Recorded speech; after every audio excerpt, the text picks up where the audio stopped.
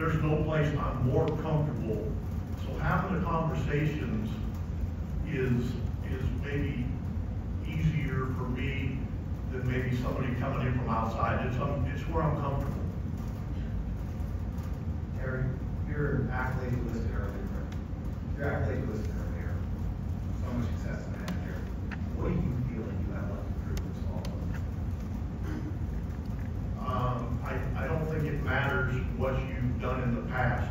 In our game, you earn your stripes every day. That's how I've always felt. I hate the saying, "I've arrived."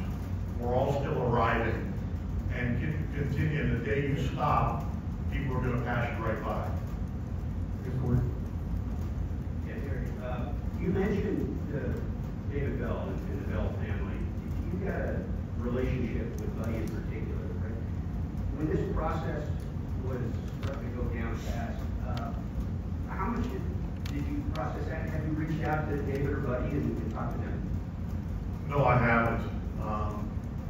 I'm sure there's probably mixed feelings, from Buddy, which I totally understand. Buddy's like my big brother. So much of how I view the game of baseball came through Buddy. He hired me as a minor league manager with the White Sox. He hired me as a third base coach with the Detroit Tigers. So he's like my big brother. So regardless of where I work or who I work for, he will always be my big brother. Terry, this organization hasn't won a playoff series since 1995. Were you given any promises that they will put certain players on the field for you, or did you ask for that? Did you ask for them to go out and get X amount of players before you took the job? Never even brought it up. We're going to start our meetings this afternoon after I get rid of this and put on something I can actually breathe in. You're gonna hopefully find. I hope you never hear me talk about payroll, things like that. What I care about is the players that we have, trying to get them to be the best baseball team they can be. Whether they're 20, whether they're 30, or whether they're 40. And it'll never be an excuse when we play a game or lose a game on our youth or our payroll. Once the game starts, it doesn't matter. Again, I know what my job is. I don't need to be the general manager. I don't need to be the president. I just want to try to be the best manager I can be. Terry, congrats. What's your challenge for Ellie Naylor Cruz when you sit down and have, maybe you've already had this conversation, out of the gate for this young shortstop? I spoke to him like I did everybody the last couple of days.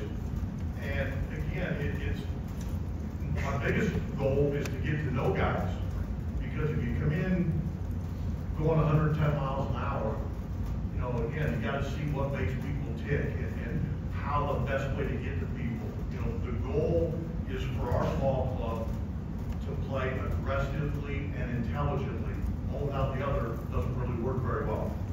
So spring training will probably have a little bit more priority on doing those types of things, getting to know each other, because I think the best way for them to play is not for me to tell them to go from point A to B to C, is to kind of let them be loose and free, but also playing the game correctly. Terry, welcome back. Thanks.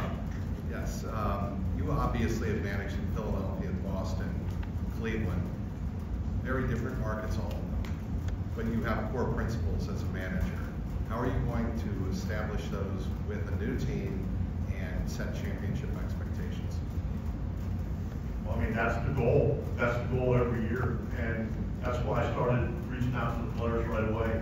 I don't want to use it as an excuse that I'm new or we don't know each other. I need to get to know these guys fast, because the more you get to know them, like I said earlier, I think players like being coached. I think they enjoy working hard, but you got to be organized, and we will be, and we'll get after it. But people talk about having fun.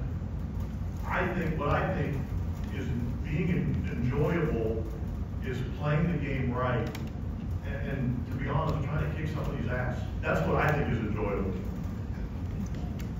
How's it going? What specifically were your impressions of the roster as you started this process, and how big was your confidence in the roster and your decision to take the job? Say the last part again. How big was your confidence in the roster in your decision to take the job? This is an extremely talented young team. That excites me a lot. Talking to them on the phone, I got pretty fired up. They seem like terrific kids, and they seem eager. And again, this is a week after a long season. I remind myself that, I'm all wound up and I'm ready to go right now. And these guys just got done playing a long year, and they were terrific two-way person. Terry, welcome to Cincinnati. You mentioned that you reached out to some of the staff members. Are there any existing relationships with anybody else in the organization? And have you or the gentlemen to your side made any decisions about any guys specifically that would be retained in some way? We need to start, we've obviously talked a little bit, but we didn't want to get ahead of ourselves. Colin, who's here today, actually was with me for a little bit in Cleveland. I don't want to leave anybody out that just because my world is going a little bit fast right now. I know the clubbies, I know Mark and Rick. When I used to, in '87, when I used to pinch hit, and I'd make a quick out, like I was really good at that. And Rick, Mark, and Bernie, I would come in to take my shoes off and put my shirts on, and they would be standing at the doors at the old riverfront. And I'd be dragging in with my bat and my glove. They'd be waiting in there like this every time. So they're like family. Terry, you're respected by veteran players, younger players, wherever you've been. When you're talking with the young clubhouse, what is your style of a guy that repeatedly makes mistakes, makes running mistakes, fielding mistakes? Are you a guy that benches a guy? Do you pull him behind closed door and let him have it? Or what is your style when it comes to that kind of stuff? I've probably done a little bit of both of those. Again, until you know who you're dealing with, I don't think there's a blanket way of saying you're going to deal with something. I do know when something goes wrong, my goal is to not have it go wrong again. If you get in the habit of meeting a player at the top step of the dugout, he's all amped up for the game, he's probably mad, I'm mad, you're going to butt heads. Okay, that's not really going to accomplish much, except maybe have an eruption. The goal is to just not have it done, the mistake happen over and over, and that's on me to figure out how to do that. Terry, you said you were intrigued by the roster, and you said the whole process felt right, but what convinced you, and what personal boxes did you have to check that convinced you that it would feel right for the next 3+ years? What point did you have to get to personally to know that you could sustain the excitement that you obviously feel by the team right now? That's actually the easiest question I've had yet. People. When Dick and Brad came out, it felt good right away. They're sitting on my couch, and my couch is broken. And they just get down into the couch. It just felt good. And the last 11 years for me in Cleveland, I loved the people I worked with. And these guys reminded me so much of them that it just felt comfortable right away. To go with Dick and Brad for once. You two, when did you think that hiring Tito was a possibility, and was this top of the list? And obviously it came together quickly, so there wasn't much of a list. Yeah, well, there was definitely a list. We like Dave go on Sunday night. We got together on Monday and then on the road, met with all the players and staff while we were on the road. And then, I actually talked to Marty. Marty reached out and connected Terry and I, and reached out to, hey, would you have interest? And he said, yeah.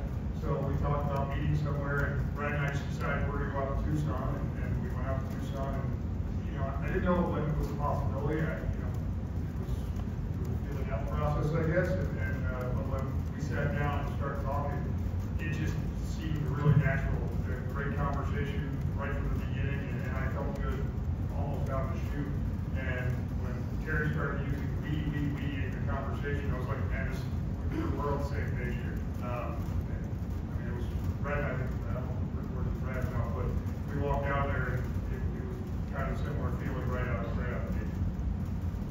Yeah, nothing really to add. I think the more we spoke to people, you know, we went to Cleveland obviously, which helped. We got to speak to a lot of Cleveland people.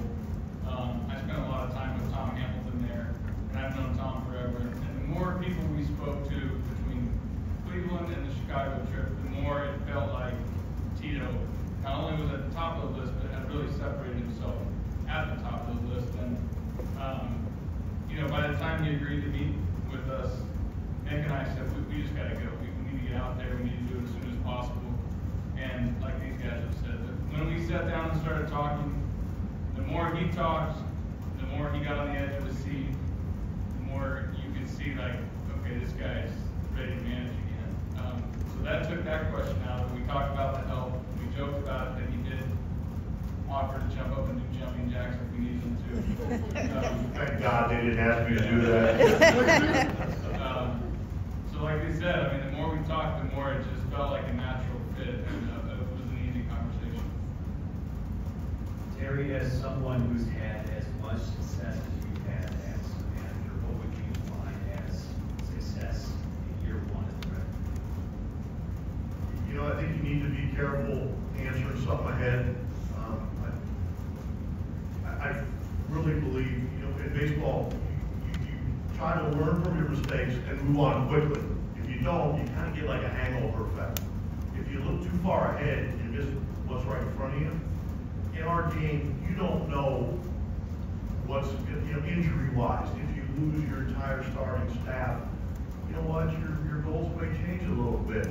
That's why I just want to try to get the most out of everybody that comes through our door. Like in spring training this year, if we have 65 guys, there's going to be a number of non-roster, there's going to be some young kids. 26 are going to make our ball club on opening day. But it's our responsibility to try to get the most out of everybody that comes through those doors. And that's what we'll do. I'm kind of curious about the off-season, your first time away from the game for a long time. Did you follow the game closely, like on television or anything like that? I found myself watching more baseball this year than I probably have in a long time. Got to be the last couple of years in Cleveland, I'd watch like the team we were going to play next, just out of habit. This year, you know, I certainly watched Cleveland play a lot because I was still technically, not even sure what my title was, but I had something there. And then I'd turn on the game, like, you know, I had the baseball channel, and I'd turn on, I'd see like, oh, the Angels are 3-3 in the 8th, and I'd turn that game on. Just to, you know, so I probably watched more baseball this year than I have in a while. What do you remember from opening day '87, and how important to you are the traditions that carry on here in Cincinnati? What I remember about opening day is, one, I was in the lineup, and I wasn't expecting to be. I remember telling Buddy Bell, like, God, buddy, I wanted to make the team. I didn't know if I want to play. And then I actually hit a home run on opening day. And then from there, the season kind of went downhill for pretty much the whole year. Yeah, we heard a lot about your health coming out of last season. What's your health like now? You look like you slimmed down quite a bit. Did I read right that you have surgery in the offseason? Also, just a follow-up to that. After going through this process, do you think you'll actually ever retire? Okay, now you gotta know your audience. Go one at a time. I'll never remember the second question. Yeah, my health. You know what? It's real. I mean, I've had a lot of things go wrong. God, I didn't even really play that much. If I'd played a lot, I'd probably really be a mess. But I took care of myself this year, and I got into a routine or a habit where I'd have a surgery when the season was over. I'd work real hard, and then I'd get beat up again when the season started. Being away for a year, it allowed me to take care of myself, probably for the first time. And I did. I lost weight, and I still have a ways to go. But I feel like I'm in a position where I can have enough energy to do the job the way I think you're supposed to. Because that wasn't how it was at the end in Cleveland. And like I said, I felt like I was shortchanging people. Yeah, so the follow-up to that is, as good as you feel now going through this process, you think you'll actually retire from baseball at some point for real? You know, I don't think I'll ever fully get out of baseball. I don't think I've ever wanted to. You know, the managing part, you know, like I said, I don't look too far ahead. I just try to kind of do what I'm supposed to right now and see how long that goes. But, you know, and health certainly plays a part in that. But as long as I love the challenge and I'm able to do it, I don't think we need to talk about retirement. Terry, you and Marty have maintained a great relationship over the years. Can you talk about your relationship with him, what it's meant to you, and also did he play a role in you taking this job? So Marty and Amanda actually came out to my house in February, and we played some golf, and you know, obviously had some laughs and caught up and everything.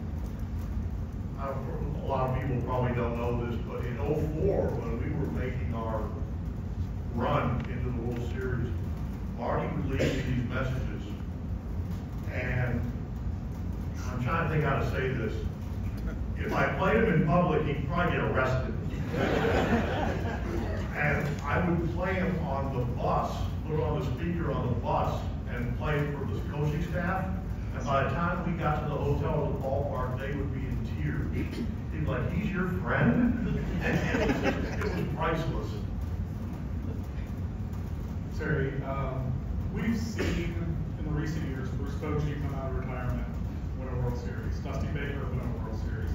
What is it about managers like yourself and those guys that have experience that are still available, still able to play in today's game and follow through in the game?